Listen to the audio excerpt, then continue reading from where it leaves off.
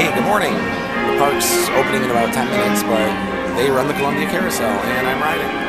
So it's been an interesting morning on the way here. Let's see. I saw a guy with his foot hanging out of the window on the highway. He had his hand and foot just hanging out, kicked up out the window. And I saw some guy whipping around in some little sports car, almost causing accidents, just weaving in and out like super high speeds.